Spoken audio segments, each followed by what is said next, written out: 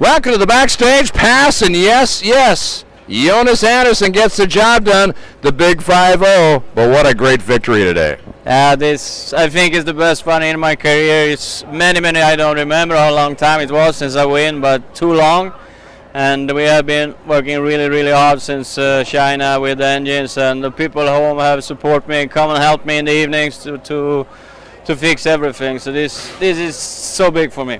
Yeah, big family affair around where you live. It's great to have the whole community and family involved, isn't it? And you got a good friend who's sponsoring you as well. Yeah, I have a good friend who sponsored me to be here.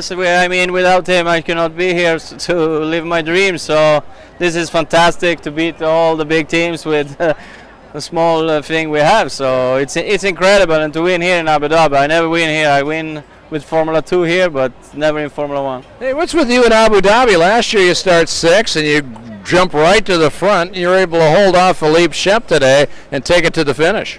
Yeah, I mean, we had good pace, but after 10 laps I got some problem inside the boat. So I was thinking not possible to finish the race, but some was with me today, and the engine is named after my father, so it must be that. Jonas, we got to quit meeting like this. I talked to you yesterday. You got the pole. You got the victory today. Congratulations, buddy. Thank you, Steve. First victory for this man in a decade. It's hard to believe, but I got a feeling he's on a real hot streak. Best of luck in Sharjah. Thank you. Thank you.